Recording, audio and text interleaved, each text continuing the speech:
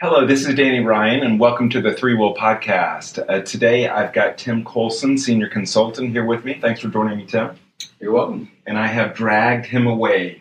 I haven't literally dragged, but I've pulled him out of his project because he's been very heads down recently. You've been working really hard. Appreciate that, Tim. Yeah, we've got a pretty fun project going on with doing a lot of work that interests me. I love doing UI work, kind of that instant gratification of being able to see pretty immediately the work you've done. And, of course, customers, that's the thing they see. You know, they don't necessarily appreciate some great C# code on the back end. Maybe they appreciate the response time Yes. or how efficient it runs or the response, returning back data quickly. But with the UI, obviously, people can see it and you know, they'll generally have an opinion one way or the other. Either they'll like it or they'll not, so you'll get pretty real-time feedback. And so for me, that's a lot of fun. So that's been a big part of my current project. So it's definitely much easier to work those longer hours when You love what you're doing. You love what you're doing. That's great. Yeah, it's been really a really important topic for us because, you know, I was even on a phone call today where one of the key things that the prospect was talking to us about was, can you guys help it not look like SharePoint? And it just comes up time and time again. I think they just want improved branding, improved user experience, and, you know, really want a site that they're proud to send people to. Nothing that, you know, SharePoint is SharePoint. It sort of does what it does, and it has a certain look to it. But I think a lot of people, it's really important for them to brand it and make it their own.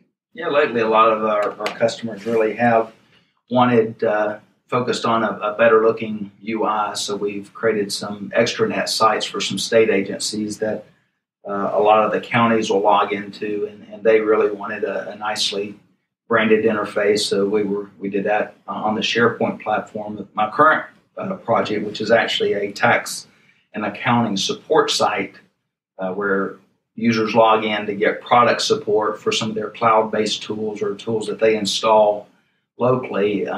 We're doing a lot of essentially rebranding it. We're leaving a lot of the back-end functionality the same, but basically giving it a facelift to make it look nicer. We're adding some new features, and of course, part of that involves a lot of use of some of the new jQuery plugins, libraries that we can use to give some nice looking modal pop-ups, some nice looking like sliders where you can have announcements on the front that either automatically rotate or users can click through and see things like that. Tabs, leveraging Bootstrap. Mm-hmm. So we give a responsive experience based on the size of the browser. We can hide certain elements when they decrease their screen size or show more things, or kind of change it around the interface based on the screen size. So a lot of new capabilities out there to really provide a nice user experience, and I think a lot of customers appreciate that when they go to a site with its more engaging. I think they tend to come back more. So that's really what our customers looking for is an easier to use site. So a lot of these new UI paradigms make the navigation a little bit easier, and also just more engaging, more fun to use. So. And you typically work with, we have a couple of graphic designers that join us to help us out. What's that interaction like? Are you working like during a project, you're working a lot up front, and then once you get it to a certain place, it's more of you're taking over from there, or what? To just describe what your interactions are with. And usually up front, we'll have some initial meetings with our designer and the customer to really try to understand what is their goal for the site, what kind of messaging are they trying to create, what kind of experience are they trying to create for their customers, and then and some companies actually have branding guidelines, so we'll get a copy of those. Some will have those available on our websites. We'll take a look at those guidelines and then kind of integrate, what their guidelines with what the customer wants in terms of a user experience. So we'll usually come back with some screen mocks of some ideas of what we could implement, give them some options they'll usually say, I like this, I don't like this, then we'll go back. We'll go through 2 or 3 rounds of some screen mocks to determine, what the user likes. Mm-hmm. And then at that point, our designer is actually a very talented guy. He will go off and create HTML and CSS and actually deliver the HTML and CSS to me. And then I implement that into the actual design. So a lot of times what the designer might create as static HTML will be driven dynamically based upon data that gets returned. So what I'll do is take that and then integrate it into our code base. Very nice. And I know also on projects we have QA testers, and what's your interaction with them typically on a project? I guess in this case it's coming more towards the end of the project where they're going out and testing the UI, and what's the typical interaction with them?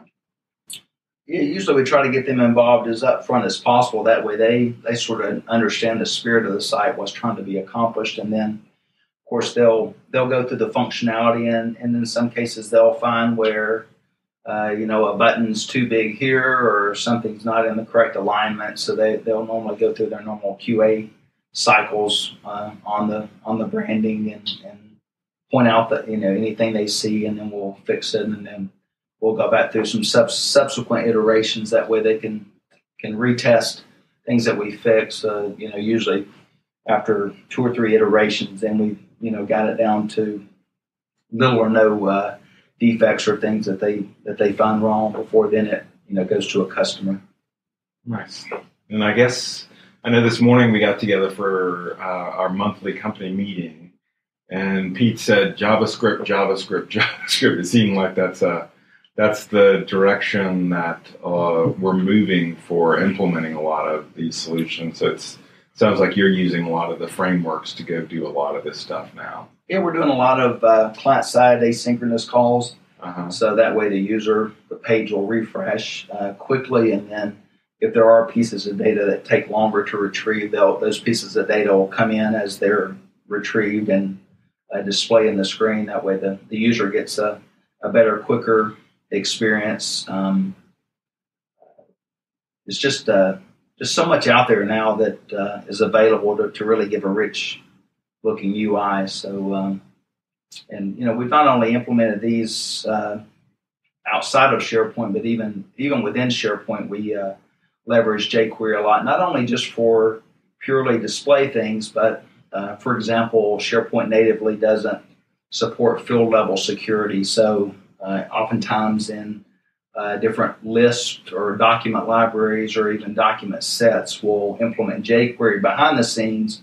We'll make an asynchronous call to determine what role the current user is in, and then based upon that role, we can hide fields or display fields or even change the behavior of the form, not only from a security standpoint, but also sometimes users want some of the more common metaphors for search. So we might take a text box and implement a type ahead search that behind the scenes is going back against another SharePoint list. So instead of using a default SharePoint dropdown, we might provide a text box that has type ahead that behind the scenes is going back, and that's nice. As the user types, it'll bring back all the entries that match what they're typing. So there's a lot you can do with jQuery as you integrate it into SharePoint or even outside of SharePoint.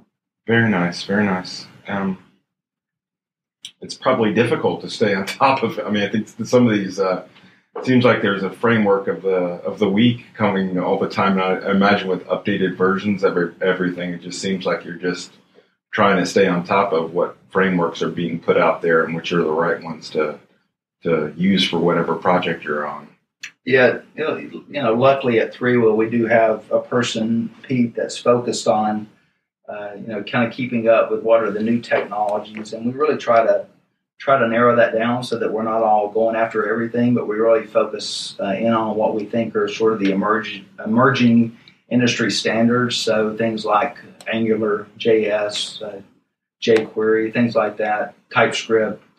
So we're really trying to not get too caught up in, there is so much going on that you can kind of get overwhelmed and really know a little bit about a lot of things instead of being deeper in a few things. We really try to be deeper in fewer technologies. So really kind of Pete's carrying that burden of researching, trying to determine what are those emerging technologies that we should focus on. So that does help.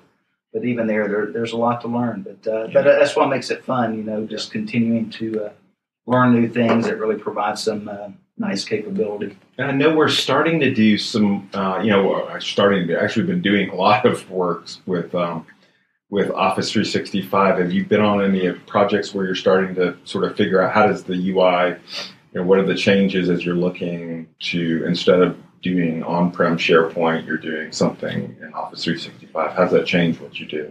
Yeah, I've done a little bit of work, not a lot there, but certainly with a platform that's constantly changing. I mean, they pretty much tell you that you can't rely on certain things to be there from one day to the next, because they are constantly evolving the functionality in Office 365. So actually hanging your code off of certain attributes in a screen, you're not really guaranteed to have that from one day to the next. So they do have patterns and practices for doing branding in Office 365, but generally, and more in the cloud, they tend to not really recommend doing a lot of branding type stuff as much as certainly you can do in an on-premise environment where you can kind of control that. Very nice. Anything else, just sort of to wrap this up with maybe tips or anything you've learned recently or anything you'd want to share with folks about maybe branding or UX in general with SharePoint? I just think, there's a lot of things you can do with jQuery with some pretty minimal custom code. A lot of what I've done for customers to enhance the forms has really been all client-side JavaScript, which is very easy to include in a page, particularly like in an on-premise, even though we have even done some of that in Office 365. But, if you don't like the native SharePoint experience, you can certainly enhance it using jQuery libraries. So, check with us and we can tell you what's possible. Absolutely. Well, thank you for taking the time off of your project to come and talk with me about this. I know this is an important topic, and I appreciate you sort of leading up within the group and focusing in more on the UI. And you're absolutely right with customers. I mean, in the end, they just have the experience of working with the app and how important that is. And so thanks for doing a great job with that. And I'll let you get back to your projects. Thanks, everybody, for listening, and have a great day. Take care. Bye-bye.